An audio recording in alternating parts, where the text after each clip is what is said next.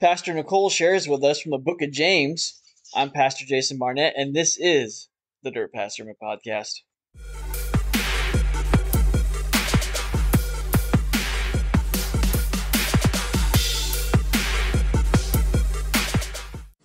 Okay, so before we do anything else, why don't you guys go ahead and, if you have your Bibles, open to James chapter 3.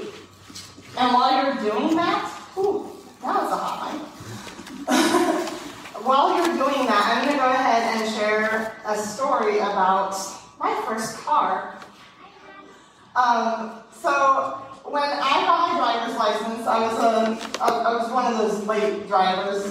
Turned 18, I got my driver's license, and my dad handed me the keys to his 1987 F-150 old beat-up logging pickup truck. It was so beat up the truck bed had rusted off. Like, my dad pulled out of the driveway and the thing basically fell off the truck. So he decided to go ahead and have the flatbed put on, and that thing was just hideous. It was total junker, but I loved it. That was my car. Everybody in my family, up till me, learned to drive on that car. My oldest brother, it was brand new when he was driving it around, but then my sister, she had it while she was in high school, and there was one time where she didn't slam it into park hard enough, and ended up rolling backwards and hitting the superintendent's car in the parking lot. The steering column was loose. That truck was just beat up. It was a mess, but I loved that car. It was my baby, and I babied it. It didn't matter that, the entire side was rusted. It didn't matter that the seats were all ripped and faded. I took care of that thing. I vacuumed it. I washed it every week, at least once a week. Can't say the same thing about cars, but that was my baby. I loved it. And I drove it for about 8 months. And then one day, my oldest brother comes home. He's totaled his car. And he can't borrow his friend's car because he totaled it. And so he asks my dad, he convinces my dad to hand over the key to the car that I had been driving because he needs to get to work. And the thing with my brother is, at the time, he was a really bad, very addicted to drugs. Very, very addicted to drugs and alcohol. And I knew, based on his driving record and what had been happening recently, that if he took the key to that truck, I was never going to get to drive it again. And I was right. The very next day, he calls my mom from jail, and he says, "Mom, I totaled the truck." He'd been intoxicated, and he drove it into the side of a bridge. The entire thing was gone, and that legacy of that truck ended that day.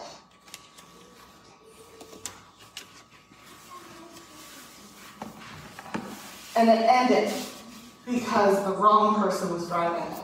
Instead of somebody who was going to take care of it, somebody with selfish ambitions and their own agenda got behind the wheel of that truck, and it's gone. But how many of us are like that truck? For the record, that truck's name is Old Blue. How many of us are like Old Blue? How many of us are being driven by the wrong driver? Instead of holiness and the pursuit of holiness driving us, we're driven by our own agendas, our own selfish ambition. How many of us are driven by bitterness and chaos. And then we're shocked when our lives end up crumbling. What drives us? What drives you? That's the question we're going to be asking today. So, James chapter 3, starting in verse 13. Who is wise and understanding among you? Show by your good life that your works are done with gentleness born of wisdom. But if you have bitter envy and selfish ambition in your hearts, do not be boastful and false to the truth. Such wisdom does not come from above, but is earthly, unspiritual, and devilish. For where there is envy and selfish ambition, there will also be disorder and wickedness of every kind. But the wisdom from above is first pure, then peaceable, gentle, willing to yield, full of mercy and good fruits, without a trace of partiality or hypocrisy. And a harvest of righteousness is sown in peace for those who make peace. This is the word of God for the people of God. Thanks be to God. Okay, anyone who's familiar with the book of James knows that it is a letter of action. It's known as the Proverbs of the New Testament. It is where faith meets what you do.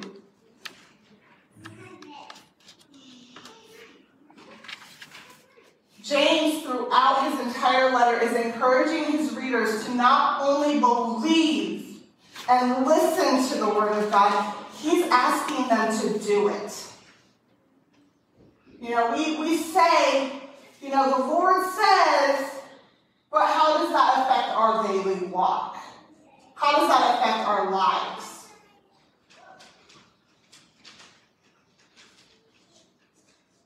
But the thing is without, sorry, the brain just got ahead of me. He's saying do what God's word says, because the fact of the matter is that without works backing up our faith, it's dead. He says in his letter, faith without works is dead. I just took a class in the book of James, and one of the teachers was saying that it's not only dead, it's non-existent. That faith never existed. See, that's kind of a powerful depiction.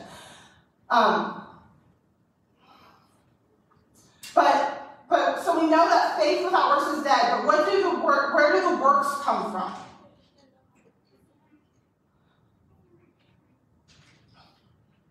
Verse 13 says, who is wise and understanding among you? Show by your good faith or your good life that your works are done with gentleness born of wisdom. So good works are done with, or are born from what? Wisdom. So who is wise and understanding among you? It's almost like James has transitioned from the action, from speaking on faith to speaking on wisdom. And let's be honest, everybody here would like to believe ourselves wise, right? I mean, we're wise, right?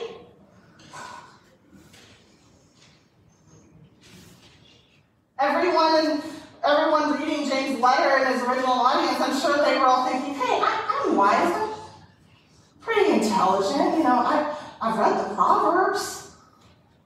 I know what wisdom is. But James, wanting to make sure everything is clear, he actually shares a litmus test for those who possess wisdom. Show by your good life that your works are done with gentleness, born of wisdom.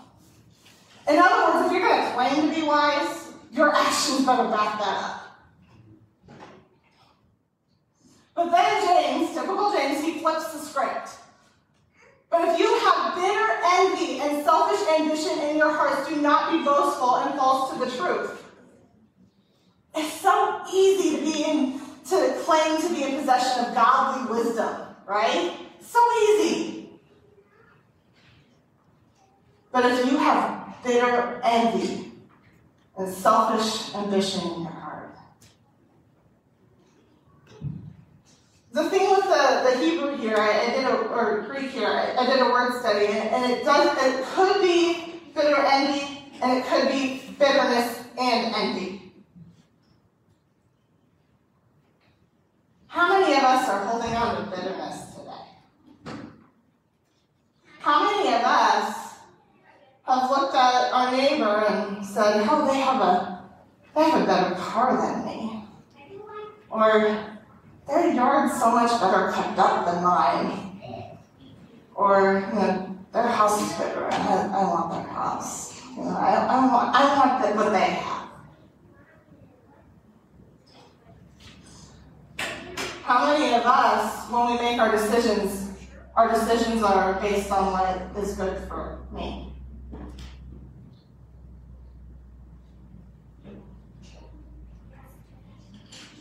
If you have bitter envy and selfish ambition in your hearts, do not be boastful and false to the truth.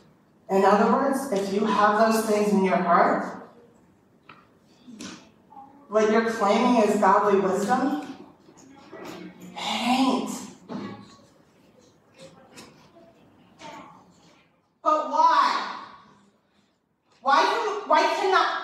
Can we not claim to possess godly wisdom if we have those things in our hearts? What is it about wisdom from God? Actually, no, scratch that. What is it about God's character that makes feeling these things incompatible with his wisdom?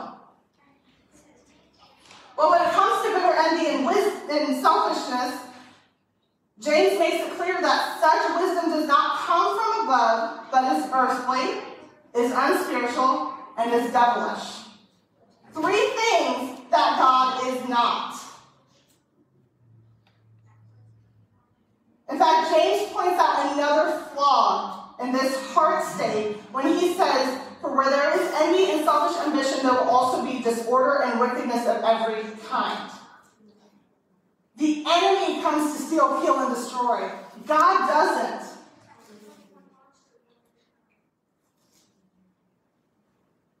So why can't we hold on to bitterness, jealousy, and selfishness? Because the resulting consequences produce a fruit that is not of God. And like Jesus says in Matthew 7:17 and 18, a good tree cannot produce bad fruit, and neither can a bad tree produce good fruit. By their fruit you will recognize them. By your fruit, we will recognize your wisdom. A heart full of bitterness will not produce, or a heart full of bitterness will produce bitterness. It won't produce godly fruit. So if holding grudges and being self-focused isn't from above, then what is? But wisdom from above is first pure, then peaceable, gentle, willing to yield, full of mercy and good fruits, without a trace of partiality or hypocrisy. Wisdom from above is first pure. E.C.S. Gibson said it perfectly. First pure, meaning for at any cost, even the cost of being peaceable. A Christian must first be true.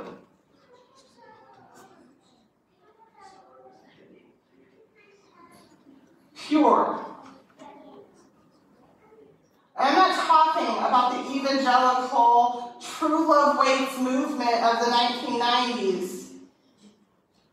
I'm talking about unfiltered truth. Pure truth directly from God.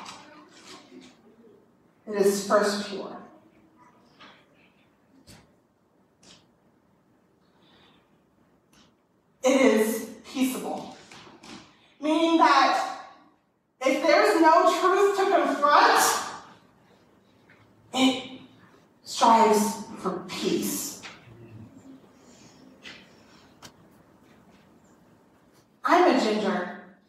love a good debate. There are some times where I just want to debate people John knows. I love a good debate. And debates are great. Not speaking out against debates, but sometimes the desire to debate, the desire to challenge myself intellectually or theologically or whatever, it comes at the cost of being peaceable. But it is first pure, then peaceable, gentle.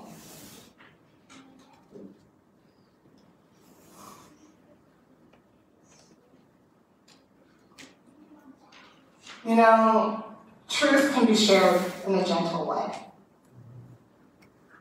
Even when we know that somebody is going completely the wrong direction, we can still be gentle. We can still share the truth and be gentle.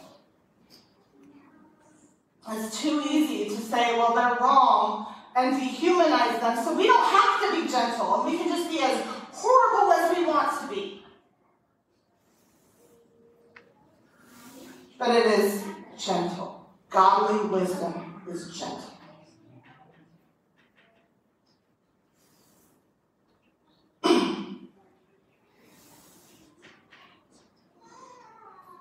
It's willing to yield. Oh, this one's hard. Nobody wants to yield. Right? Nobody wants to say, hey, you know, yeah, I was wrong there. You were right. But see, that's the thing. Being willing to yield. The original term, according to John MacArthur, is described as someone who was teachable and compliant, easily persuaded, who willingly submitted to military discipline or moral and legal standards. But for believers, it defines obedience to God's standards. That means that willing to yield means that when we are faced with biblical truth, instead of fighting it and getting defensive and being like, no, this is not okay, because I don't like it, we're saying, okay,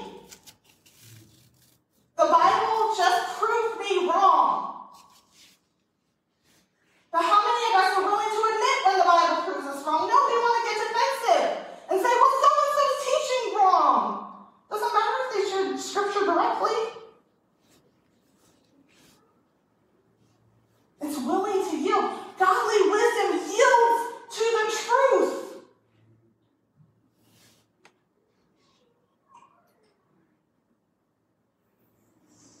It's full of mercy. Are we full of mercy? Honestly? When somebody does something wrong to us, are we full of mercy for them?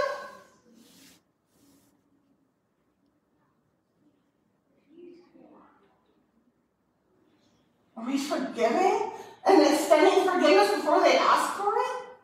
That's mercy.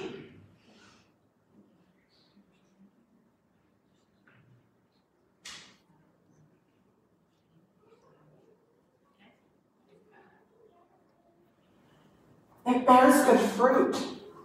Godly wisdom bears good fruit. And when we think good fruit, we think the fruit of the Spirit. But that's it. That's the wisdom. That's the fruit that wisdom produces. But there's another aspect here. I want to point it out. The Greek for good fruits can also translate to praises. It produces praises. And not necessarily just from us.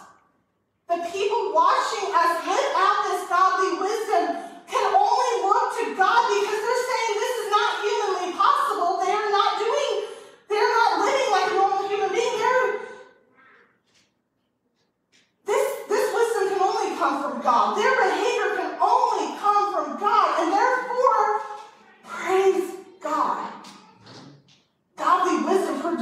produces praises from the people we are among. Are our lives pointing people to Jesus and causing them to glorify him?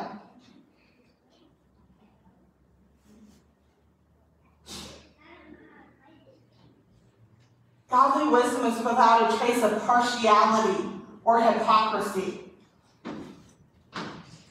That means just what it says. We're not going to be partial to a certain demographic, whether it be political, racial, theological.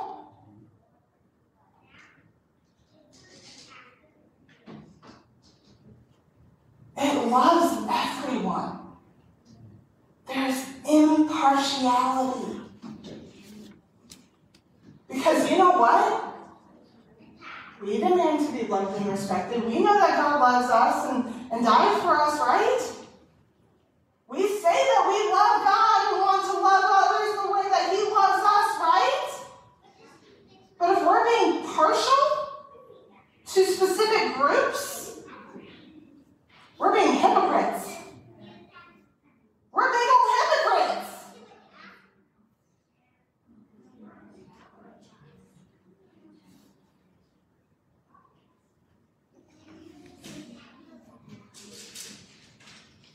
And I'll tell you, it doesn't produce the praises. That kind of attitude doesn't produce praises.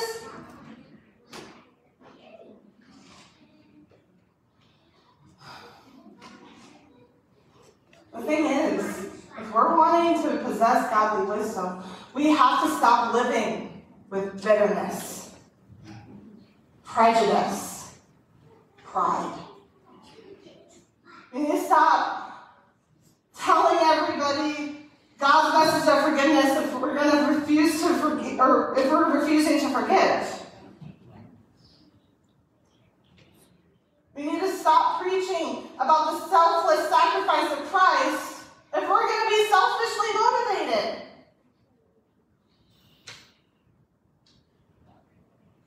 If we're to produce fruit that results in others praising God because of how we live, we must learn to live without partiality or hypocrisy. And I'll tell you, it'll produce a harvest. There are plenty more room, plenty more seats in this sanctuary for people. But I'll tell you, unless we're producing the fruit of wisdom, they're never going to be filled. Unless we are living out the wisdom that only God gives, they're never going to be filled.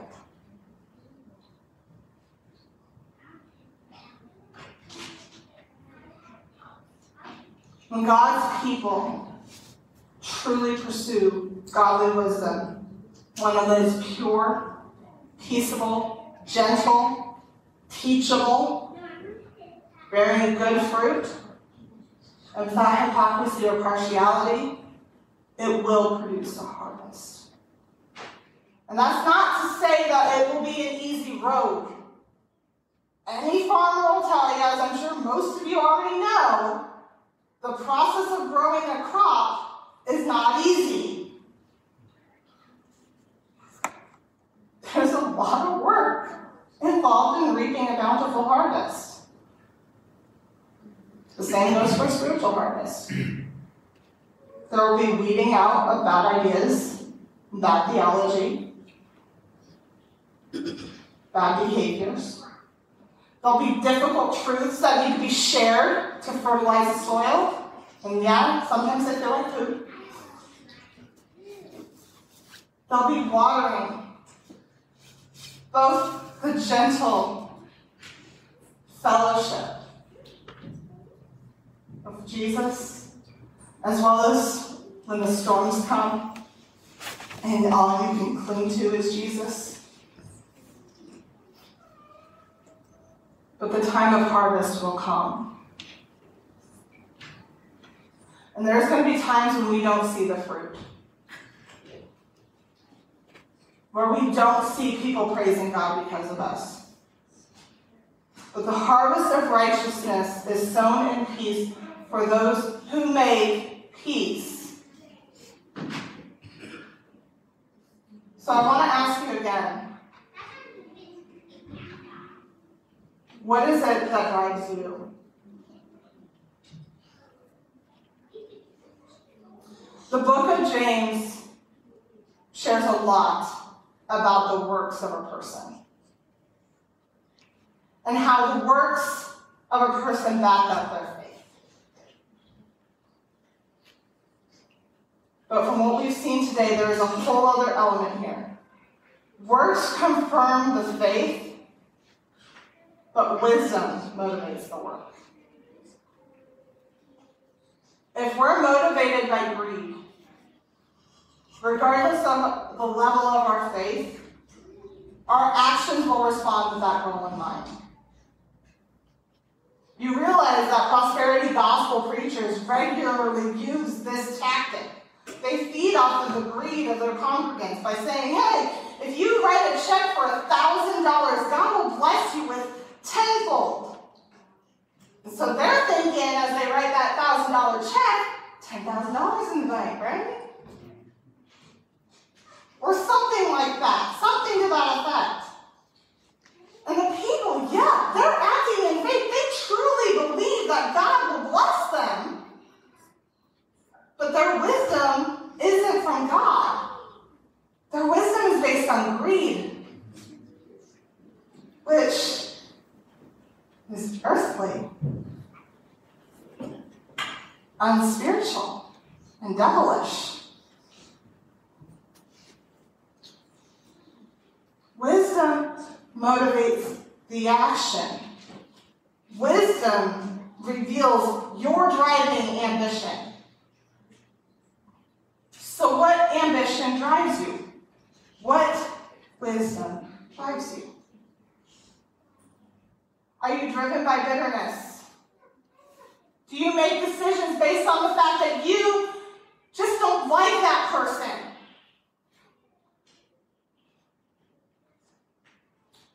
Are you holding on to jealous feelings because somebody has a better car, or a better job position, a better house? Are you motivated by getting that promotion at work and getting that pay raise? Or is your ambition to be a peacemaker, to be gentle, and to bear good fruit? Today, the question we were asking was, what drives you? That isn't something I can answer. Only you can. But if you've looked at yourself and realized that, like old Blue, something was driving you that was earthly, unspiritual, or devilish, I invite you to leave it at the feet of Jesus. We are called to be a holy people. As Nazarenes, we believe the doctrine of entire sanctification, and if we're holding on to something that is not from above, we must leave it here at the altar. If we are going to be sanctified and set apart, let us be sanctified and set apart entirely, holding nothing back. If we're holding it back, we need to leave it here.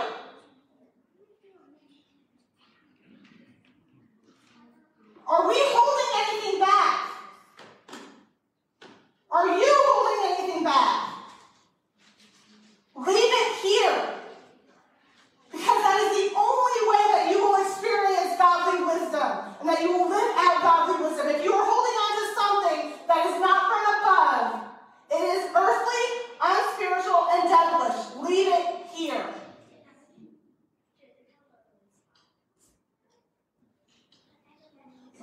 to adopt a life of heavenly wisdom, of godly wisdom. A wisdom that motivates us to act within God's desire. To love his people the way he calls us to love them. To love sacrificially.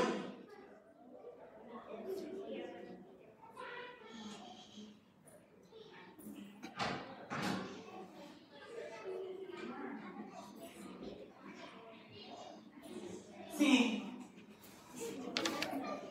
as we leave here today,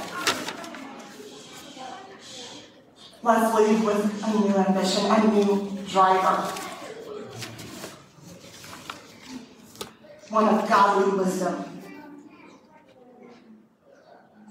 Let's be peacemakers instead of drama seekers. Let's be gentle instead of blatantly abrasive. Let's be teachable instead of defensive. Let's be full of mercy and good fruit, and let's be without partiality and hypocrisy. Let the wisdom we possess be pure. Let it be from God.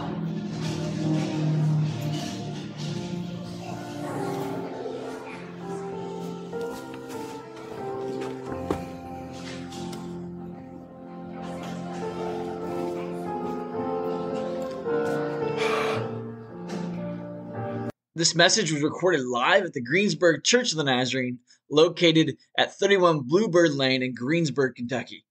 To learn more about us or to let us know that you were listening, visit www.gbergnaz.com.